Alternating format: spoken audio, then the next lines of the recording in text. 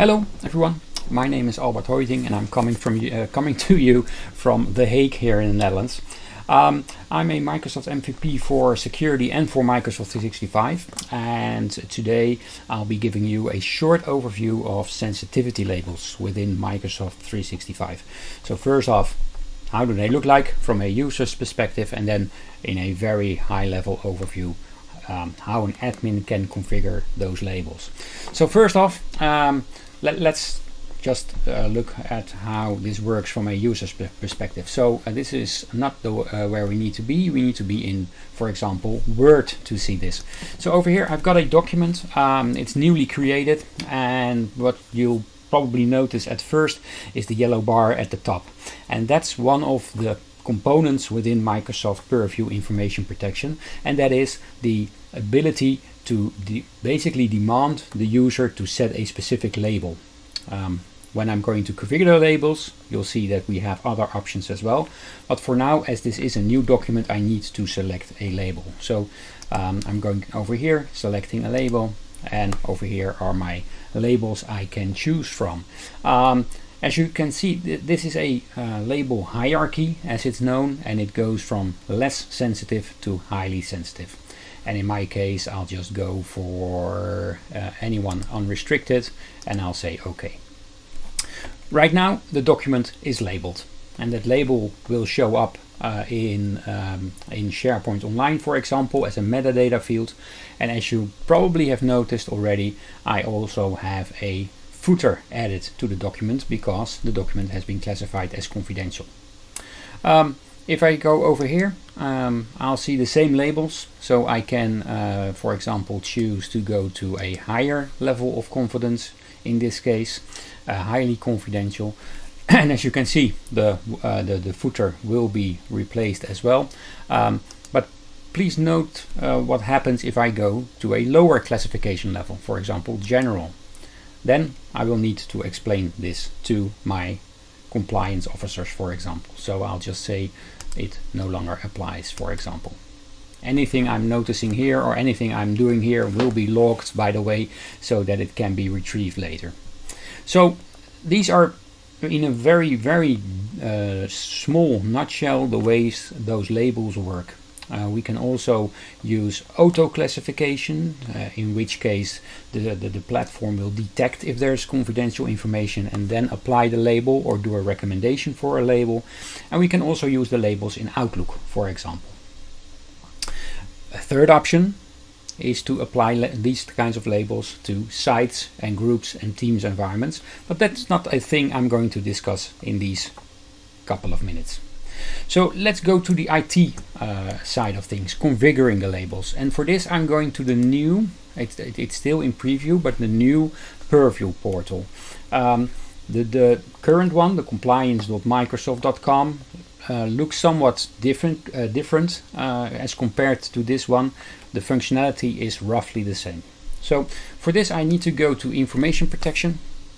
And over here I have my overview of my my information protection components, and what we need to do to create labels is to basically go to my sensitivity labels. That's what I'm going to do next, but first off I want to show you that if I go to policies, I'm able to see the publishing policies, and those are the policies which basically are demanded of my user to apply a label, for example. So I'll show you that in a couple of minutes. First off, the sensitivity label. So if I go there, I see my sensitivity labels at the moment.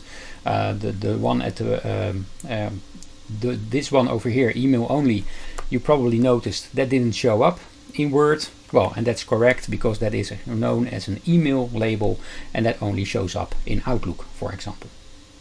So over here I've got my hierarchy, and one first best practice of today is use a hierarchy, because you have a lot more scalability with a lot more labeling options in there. And the hierarchy also is relevant because as you saw already, if I choose a lower class label, then I need to well, basically say why I chose that label. If I have a label hierarchy with top level labels and sub level labels, I've got more flexibility in that sense. So please start using a layered and a well, sub and top level hierarchy for your labels. So over here I have all my labels, and let's just create one from the level of highly confidential.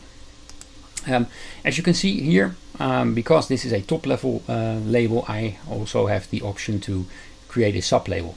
But please note, I'm now in the confidential level, so I want to create a sub label over here. So let me create a sub label.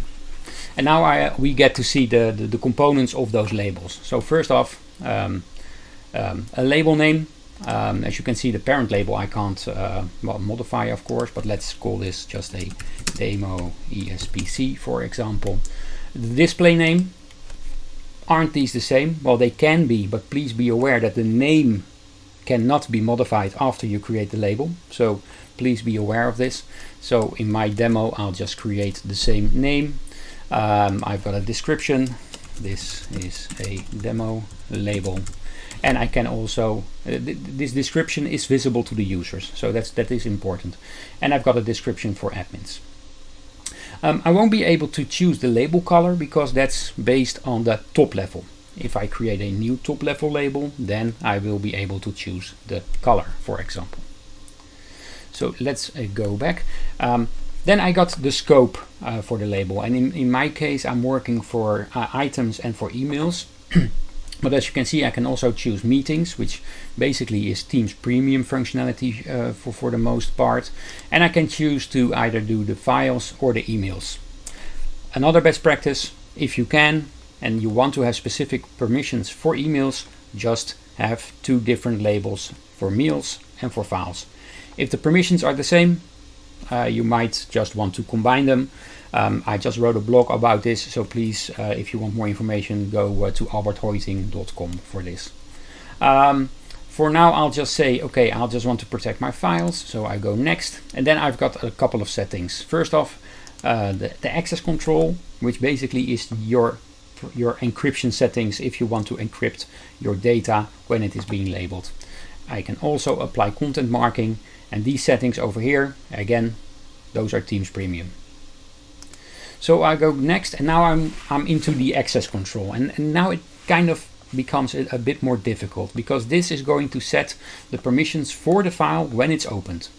So I can assign specific permissions, and for this demo, I'll just say I want to have everyone within my tenant at least to have co-author permissions on this document.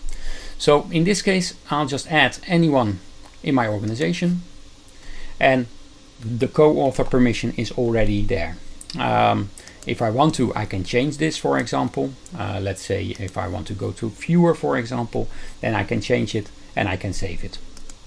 So in this case, the permissions will be set for everyone within my tenant.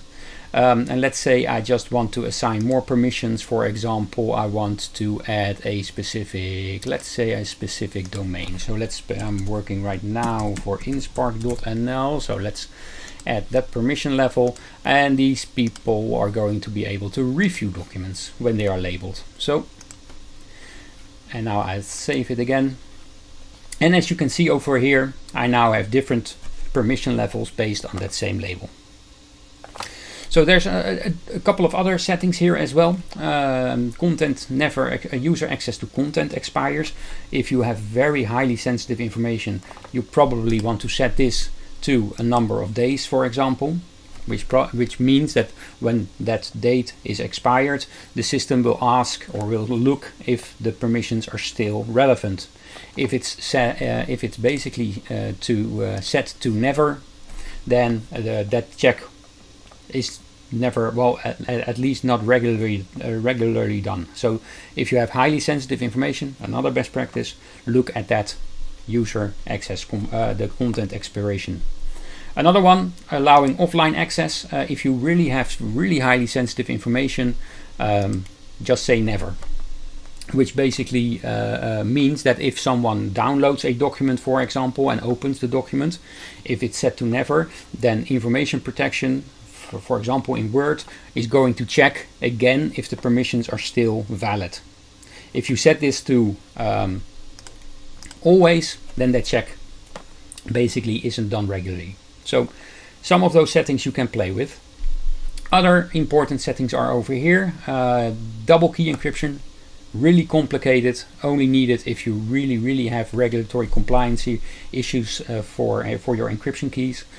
Dynamic watermarking is relatively new and allows you to basically watermark your documents when they're opened using the UPN of the person who opened it. So if you have a data leak because someone took a picture of a document, it's always posted with that email address of that person. So that's basically it from from this perspective. I can set specific content marking, like a watermark or a footer text. I have some options there. Oh, yep. I'll just I'll just leave it at that. Auto labeling, like I said, I can set specific sensitive information types or other criteria for the system to look for specific sensitive information, and then the label will be applied or recommended based on those settings. Groups and sites, well, we didn't choose those, so I can't select those as well. Schematic data assets, that's basically the other side of Purview, looking at structured data. We didn't select that either, so just go next, finish, and then if I'm happy with that, I'm going to create the label. When I create the label, it doesn't appear suddenly to my users. I have to publish it first, and that's the last part of this short video, publishing a label. So basically you've got label policies to do that, and again, this is just publishing the label. This has nothing to do with auto classification, for example. So over here I have my label policy, and I'll just edit it so you can see what this looks like. First off, what kind of labels do you want to publish to your users? So let's say I've got some labels over here which, well, I won't be using anymore, so I'll just remove these, for example. I'm just updating my policy right now, and now these are going to be published to my users. Admin units would take too long to explain right now, but basically allows you to have more control, delegated control over who can manage the labels for different organizational units within your organization, for example. So for now I'll just skip this, and now I can choose who to apply the label to. So by default you can have all users in groups, but I can exclude people, I can include specific groups, for example, which makes sense because you can create different policies. So if you have people with additional labels, you can add those to a different policy.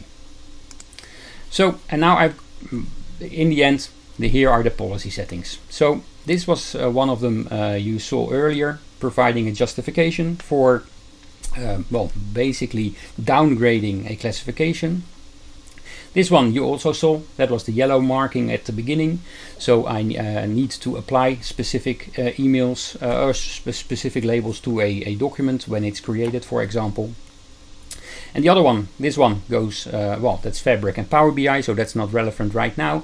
And this one, also a very best practice. If you have like an intranet page on your SharePoint environment, somewhere within your SharePoint environment, linking to your data classification policy, just include it over here, and it will show up well, in the information protection environment in Word, for example. So those are the settings from the policy. If I want to, I can set a specific default label based on this policy. Choose wisely, because one of the benefits of a default label is that it really helps your users. Another disadvantage, or a disadvantage to a default label, is that people might start to become less aware of the sensitivity of data, because it's always a default label is provided anyway. So please take that into account. Now this goes for emails. Well, in my case we were working on documents, so I'll just skip this one. This one is for the Teams Premium. Again, this is for, so you see a lot of settings in one policy. My best practice would be to create different policies for different types of labels and to have different sets of settings within those labels. So I'll just cancel this one. In the end, you might end up with a specific type of policies, and I want to end this video by saying, please be aware, as with the sensitivity labels having a hierarchy, those policies have a hierarchy as well. As you can see over here, they have a priority hierarchy, which basically means that the system will first look in the highest priority policy, then it's going to go to the next one, the next one, the next one. That really will impact things like a default label or any other settings.